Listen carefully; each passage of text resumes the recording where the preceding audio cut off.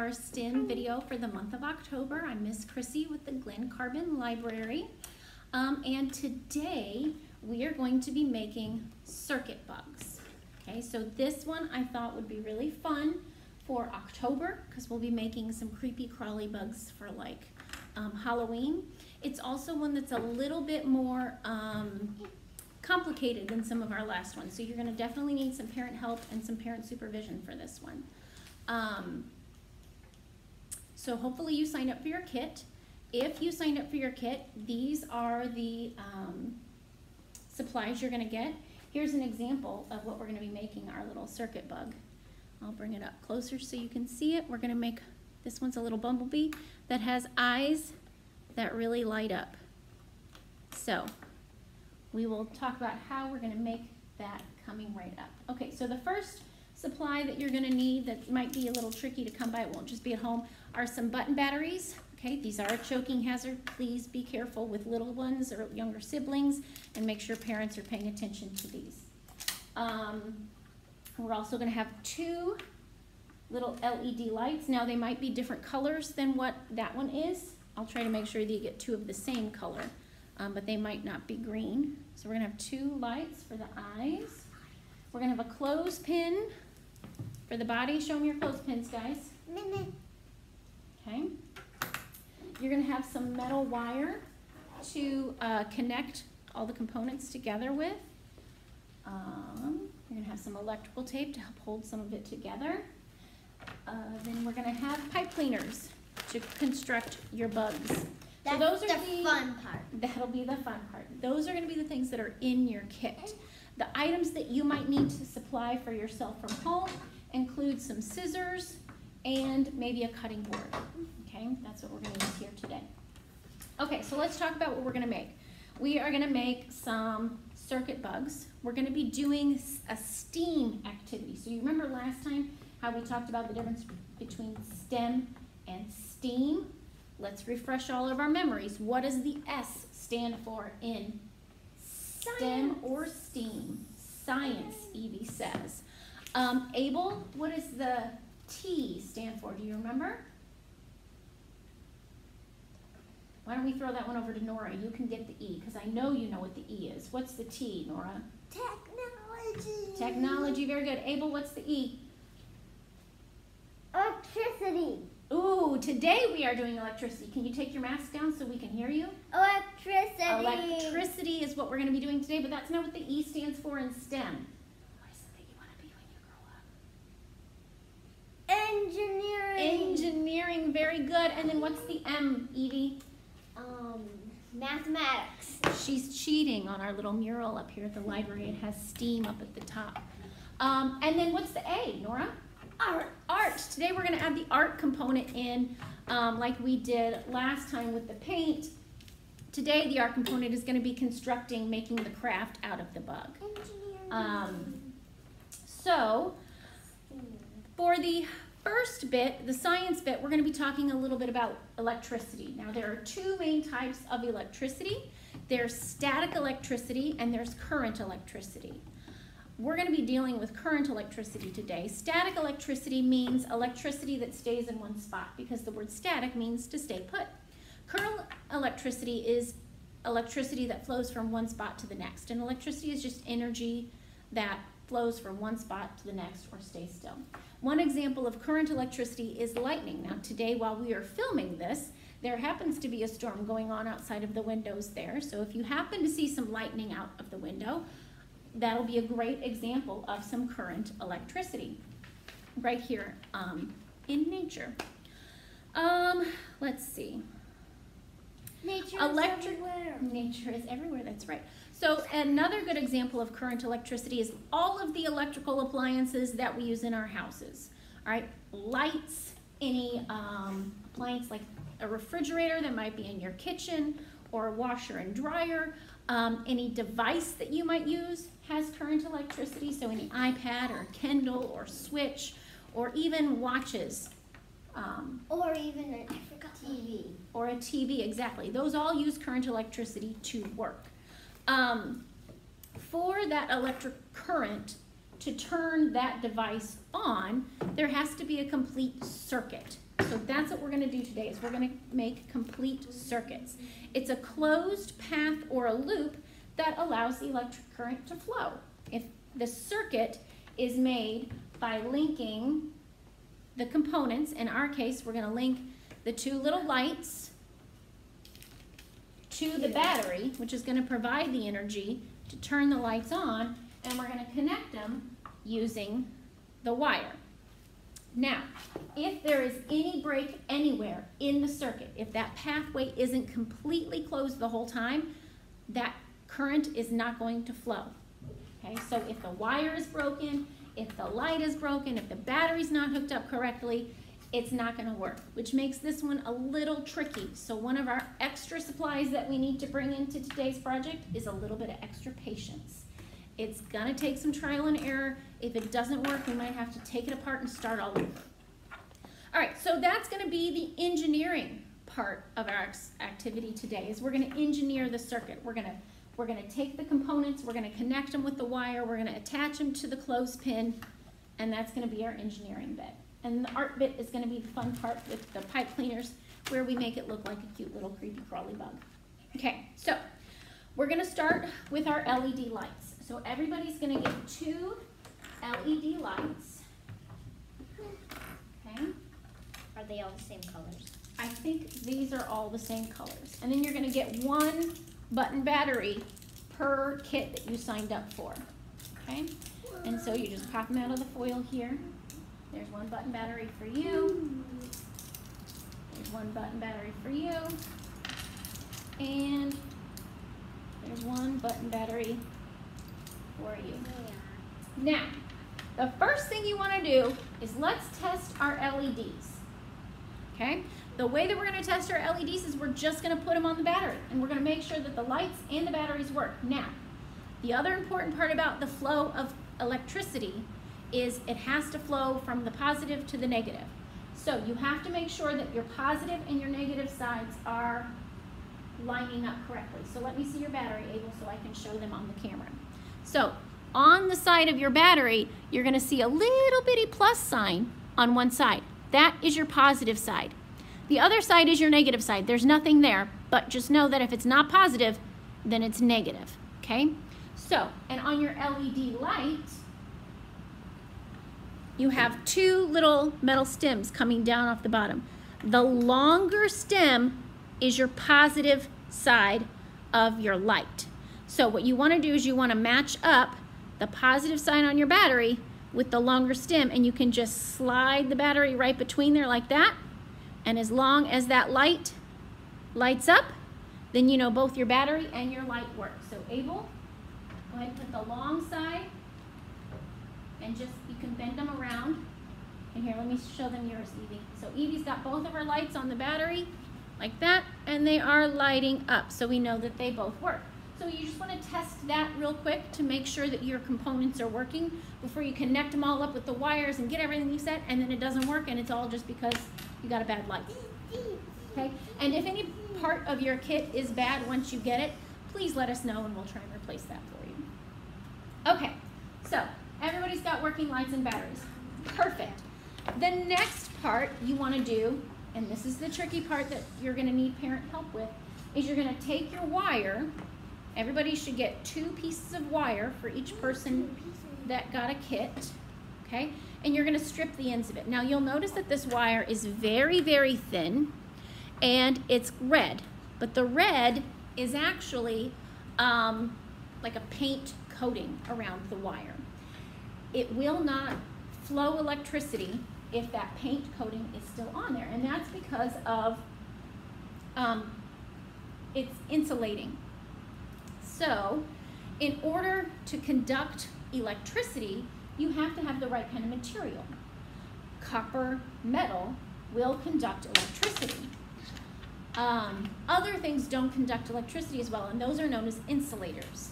And then metals and things that do conduct electricity are known as conductors. Makes sense, right? So when you strip the ends of the metal, okay, it will conduct electricity. So I'm going to demonstrate with this wire. Okay, I have stripped the ends of this wire in advance, so the two ends, even though they still kind of look red, you can see if you're not on film that there are some metal bits showing. So what I'm going to do is I'm going to borrow somebody's battery. Evie, please don't touch those because I don't want them to get mixed in with the one that I haven't stripped yet. Okay, so don't touch. So what I'm going to do is, here's the light and the battery that work. I will wrap this end of the wire around the positive side, like so. And these little stems on the lights, you can bend and move around. So I'm gonna do it like that, see? And then I'm gonna touch this to the negative side, and then I'm gonna take the other end of this wire here, and I'm going to touch it to the positive side, and we're going to see if it lights up. If I've stripped it correctly, then it will. So see there? It is lighting up, and I've got the positive side sticking out here with the wire so that the positive side of the electricity is flowing all the way down this wire from, actually it's flowing from the battery all the way up to the light. Okay, but you see how it's kind of flickering? That's because it's not a perfect, there we go, because I wasn't holding it tight enough here, okay? But if I tried that same thing with this wire that I haven't stripped yet, okay, same thing, connecting the wire to the positive side, like so, and then connecting this to the negative side, and then I touch the wire the positive end, it's not lighting up because there's no electricity flowing. It's not conducting because that paint that's on the ends of these wires is insulating. It's not allowing the electricity to flow. Whose battery did I take? Here you go. Thank you. So like I said, I've already stripped these wires for us to use. Okay. And I'm going to show you how to strip this last one. Okay. Now you would definitely need a parent to help you do this, okay? And the way that I found the easiest to do is what I did with all of my wires to do these is I kind of twisted them all together, okay? So you can do them all at once. So what I'm going to do is I'm going to fold this one in half, okay, so I can get both ends at the same time. Let's straighten this one out because I had it curled around that light, okay? And then I have just a cutting board. I'm going to lay them flat on the cutting board, and I'm going to use the sharp side of some scissors, or you could use a knife, and I'm just going to scrape across and get that paint off.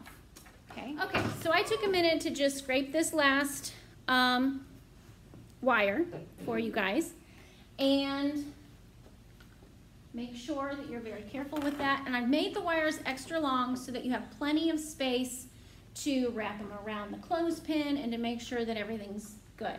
Constantly be checking your lights and your wires to make sure that they are still completing the circuit, okay? Because if you get to the very end and you've got it all wrapped up in pipe cleaners like this one is here, and it doesn't work, you're gonna have to unwrap everything and find where the break in that circuit is, okay?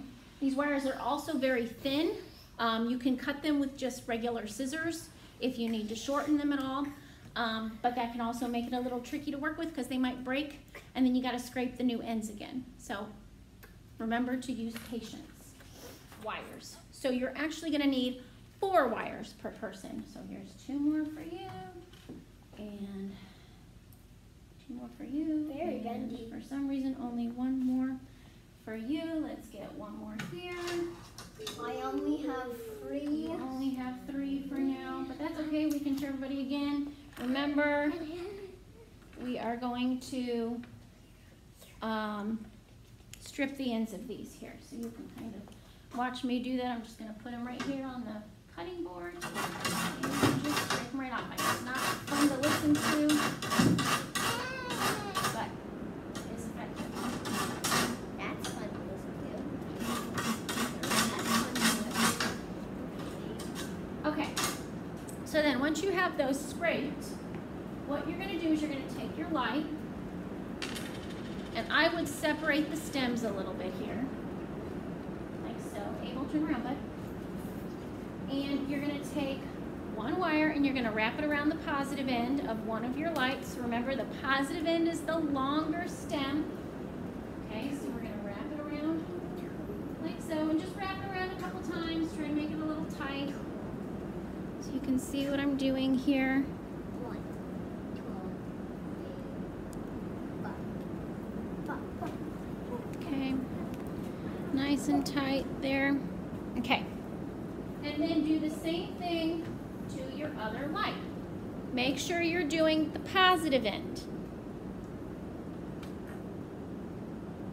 on both of them.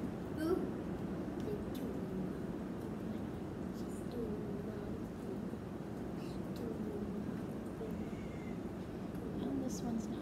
I'll get on there. Okay, that's one. Okay, so that's both positive wires, both positive ends of your lights wrapped around wires there, like so. I know this is hard to see on film. Okay, and then just to double check, what we can do is we can stick these negative ends on, why is that one lighting up? On, oh, because it's touching the other light. So stick both negative ends on the battery and then bring those other ends of the wires around and touch them to the positive side, and we should get lights. Sorry, these long wires are kind of tricky to... So I'm putting the negative. Okay, so there we go. We're getting lights. They're kind of flickery, but that's because the wires are moving around a bit. Okay, so once both ends have been wrapped on the positive side, then the wires themselves at the end can get twisted together as well. Mom, I need help. Okay, I will help you. So you can kind of just twist these two wires together, and these will be your positive So we twist side. two together at the end. Once you have both positive ends of your light wrapped, yep, and then this is going to be your positive wire. So like this. See, I got my two lights dangling and only one wire here. Okay, once you have that done to the positive side of your LED light, remembering to check it as you go, we're going to just do the exact same thing to the negative side of your light. So take your other two wires and you're going to do the exact same thing. Okay, wrap the negative side. Now, if they get jumbled and confused, oops, sorry, I stepped out of the camera there. If they get jumbled and confused after you've done it, like if you mix up which one's positive and which one's negative and you can't tell anymore, it's okay. It's real easy to just try and flip the battery around. Okay, thank you, sir.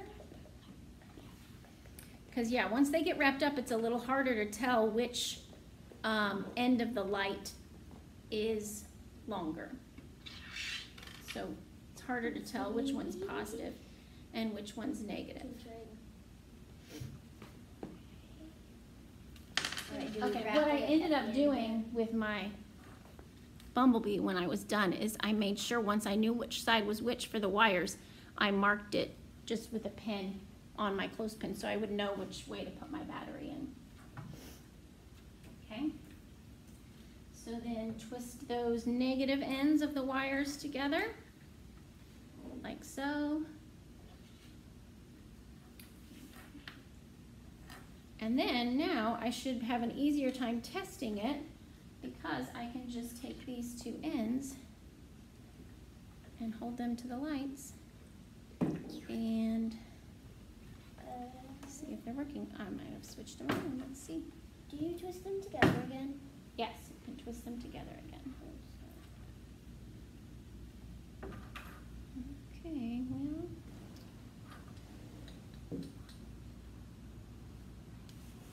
All right, so I had to rearrange the wires a little bit, maybe re-strip them a little bit, but now I've got both my lights lighting up, if you can see here, okay, with my wires.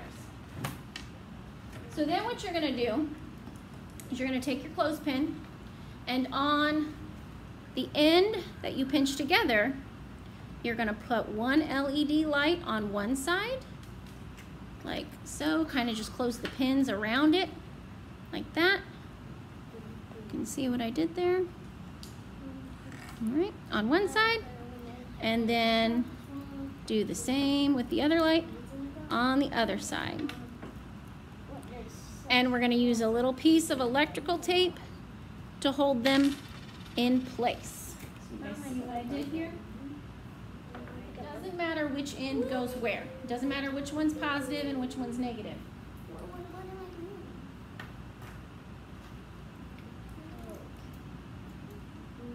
So you're gonna get a piece of electrical tape, probably just wrapped around a straw or something. It's gonna be the best way for us to get it to you in your kit. It might be a different color than white. I ordered a couple of different spools of electrical tape. So just cut off a little piece that you need. You're gonna get extra in your kit. Okay, so there's tape. So let me show you how to do this. No, it broke. It's okay, I'll put it back together. So if it's easier to do just one at a time, just do one at a time. So just put your light on there like so, and then you're just gonna wrap it with the tape like this. Now, you're gonna wanna be careful because your circuit might get broken in the midst of all this tape. My advice to you is just do it a little tight, and if it ends up not working after you're done, you're gonna take it apart and try again. Okay. So if you want, go ahead and test it again once you get one taped on, just to make sure we're still lighting up. We're still lighting up on both ends, so I know this tape is good. Next, I'll put my other light on the other side here. The nice thing is they all kind of come on really thin wire that's really bendy. So if it's not quite working, just try bending it a little bit. You can kind of shape it the way you need it to be to work.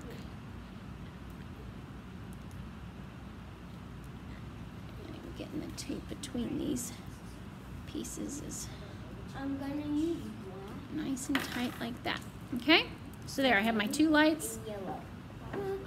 and I will test them again just to make sure they're still lighting up. Oh, now see, this one's not lighting up now. There it goes. Might just have to fiddle with that one a little bit to get it to light up, but there we go. Two lights lighting up, taped to my clothespin, just holding the wires to the battery to test them. Okay, so once you have both lights taped on and you have your wires hanging off the end here, the way I did it when I made my bumblebee was then I took the wires, the extra wire here, and I just kind of wrapped them around the clothespin. Okay, so you're gonna wrap them around the clothespin. Now that's gonna prevent it from opening very far, so maybe do it a little loose. You don't want them to wrap too tight. Okay, or the other option is to cut the wire so that you know you have the right length, but then what are you gonna have to do with the ends? If you cut the wire to make it shorter, what do you have to do with the ends? You're going to have to Shave them.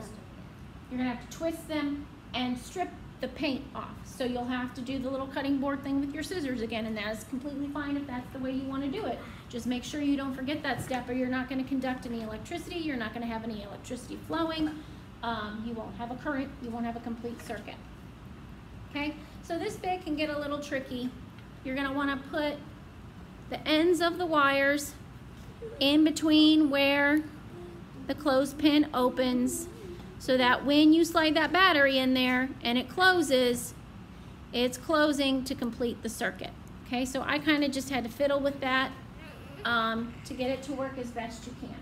Okay, so now comes the art part.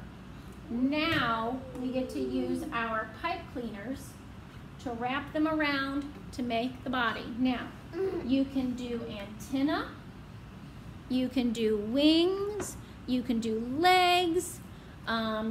It's just going to be fun to see what kind of cute little adorable bugs you can come up with your pipe cleaners. We are gonna send you 3 to 4 per kit. If you need more or want to use more, by all means use whatever you have at home to help construct your bug. I'm going to pause the video here for a minute and let these kids play with their pipe cleaners and construct their bug. Okay, and we'll come back with our finished products. Okay, so our artists have finished constructing their adorable bugs using the pipe cleaners. They engineered the circuit. We used science to understand how the electricity works. You can use math if you want to actually measure how long you want your wire to be. You can measure it and then cut it. Make sure to strip the ends again, don't forget. And so your finished product should look a little something like this. You're gonna squeeze this together to fit the battery in. Remember, if it doesn't work when you put the battery in the first time, try flipping the battery around. If it still doesn't work, you might have to completely take it apart and start over and try again. Like I said, this one takes a whole lot of patience. A little tip is to mark the back of your bug with positive so you know which way to put the battery in. The lights will stay on as long as that battery is in there until you take the battery out. There is no on and off switch for this. That's what switches do. They open and close the circuits to turn the lights and things on. So to open and close this circuit, we just have to take the battery out, and that breaks the circuit and it turns it off. To plug the circuit back in or to turn the circuit back on, you just stick the battery back in there between the wires. Okay? It might be helpful too to use a little bit of tape to hold the wires in place back here. Once you have it all wrapped up with pipe cleaners, it becomes a little harder to open to fit that battery in, so just keep that in mind. But yeah, have fun creating. I'd love to see your creations. And remember, if it doesn't light up or if it doesn't work, you can try again, or you just have a really cute bug either way. So let's see what kind of bugs you guys came up with. Nora, you want to share your bug? This is a bug that I made up. It doesn't have legs, so it can't land, so it just keeps flying. It just flies, but it has some pretty wings, and it's pink and blue and purple. Very cool. You want to fly it on up here? You can show it. Very cute. All right, Evie, what'd you come up with? A butterfly. A butterfly. Do you want to walk and show it? Ooh, it's got some heart-shaped wings with purple and yellow. Very pretty. Very pretty. All right, and Abel, what did you come up with? You said you were going to create your own bug, didn't you? Here. This is the bug Abel came up with. It has legs, and it's red and black and yellow, and it's like a little beetle bug. So you can come up with dragonflies or bumblebees. That's kind of what I was going for here with the black and yellow. You can do butterflies like the girls kind of did, dragonflies, fireflies. Whatever you want to come up with, that's the fun part. That's the art part. Okay, so we will keep working to make sure those circuits get together and that the lights actually turn on. You guys keep working. Show me your pictures. I'd love to see what kind of creepy crawly bugs you come up with for October. And then don't forget to sign up for November's STEM kit, and I will see you then. And I want to say a special thank you to my helpers, who Abel pointed out earlier that I forgot to introduce at the beginning of the video. My apologies, but we'll say thank you to our helpers, Nora and Evie and Abel. Thanks guys for coming to the video, and I hope you had fun and got your bugs to light up. We'll see you next time. Bye guys.